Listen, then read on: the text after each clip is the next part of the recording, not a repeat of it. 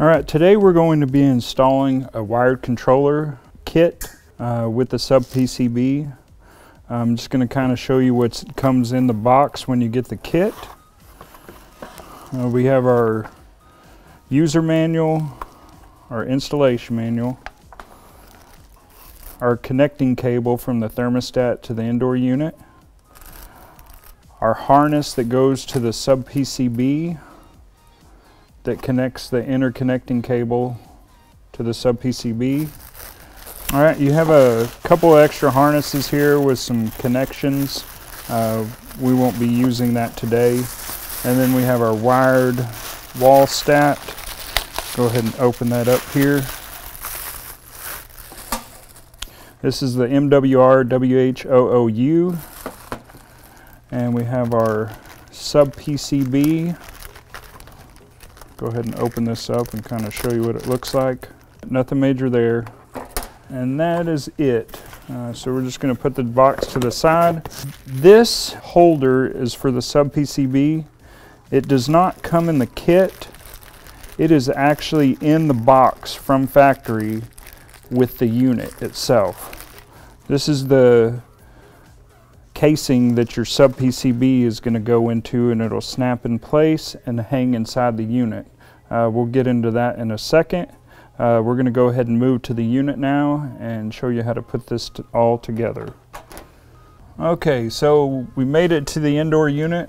I've already taken the bottom cover off for videoing purposes.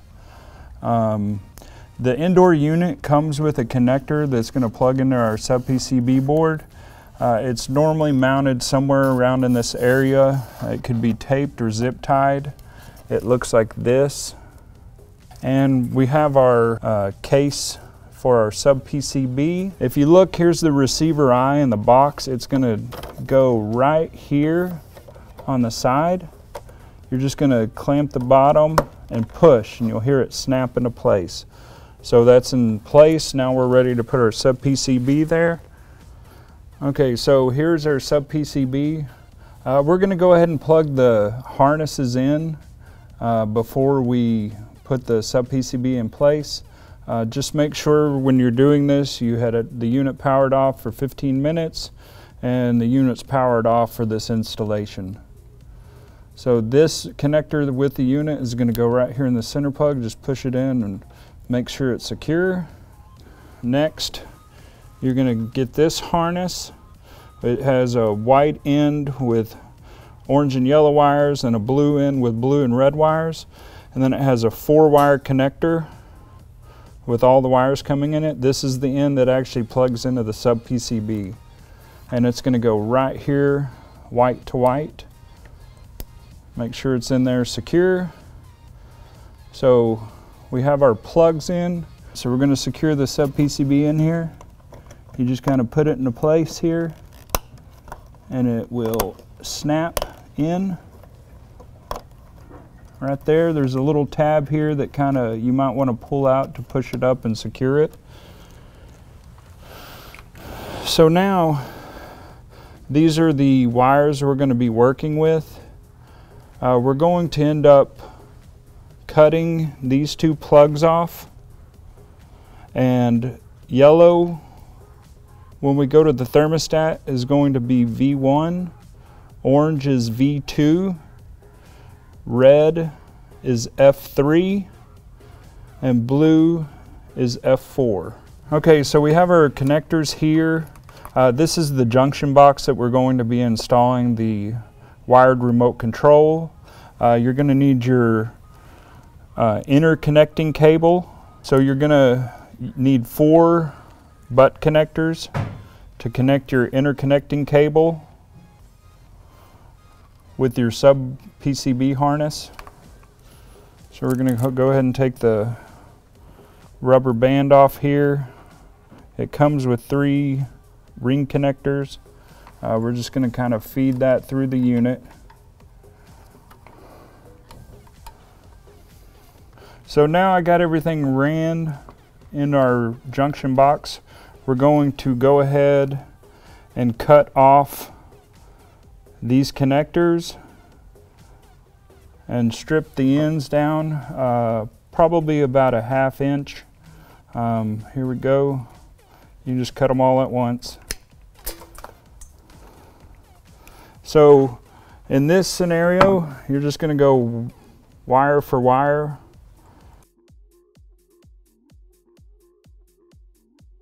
All right, so we got everything stripped back. We're just going to do wire for wire. We have a butt connector. Just going to put it on there. Make sure it's secure. Do the next one.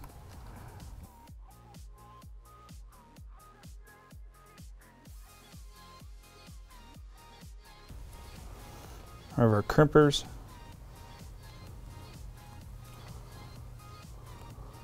There's those, and then we'll do the other two. Okay, now we have everything butt spliced. We have our cable in place.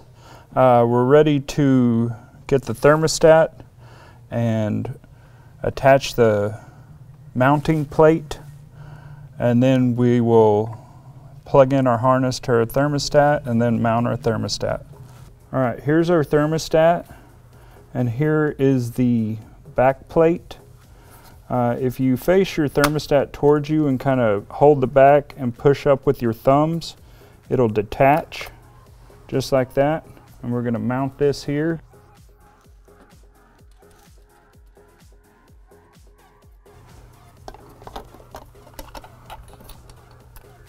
Don't forget to pull your harness through the square hole in the middle here. That way we can plug it into the thermostat. Get it started.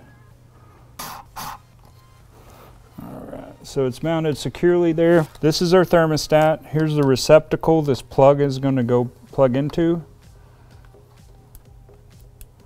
And it'll plug directly in.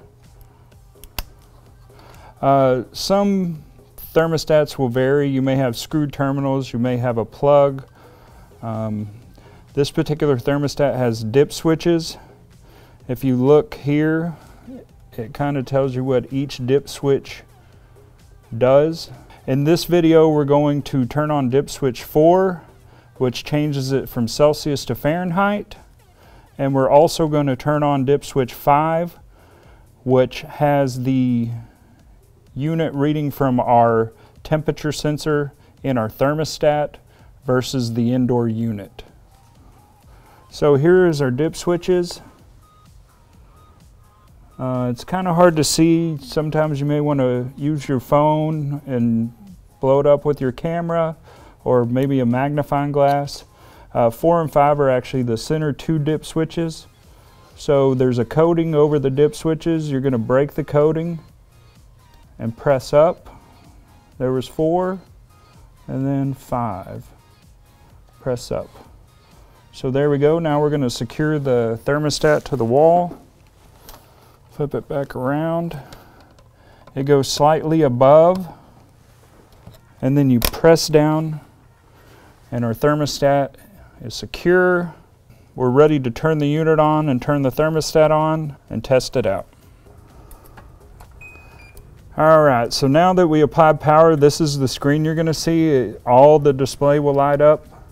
Now we're counting 0 and we're doing a circle of dashes. Right now the thermostat and the indoor unit are trying to connect.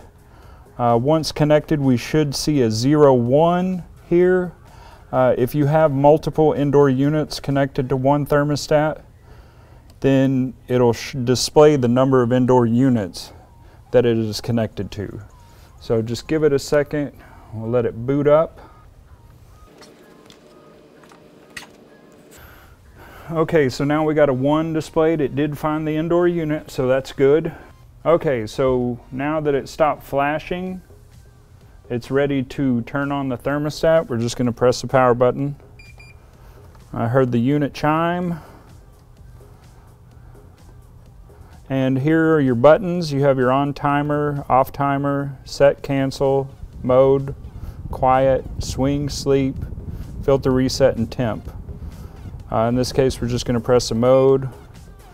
We're going to put it in cooling mode and drop the temperature down.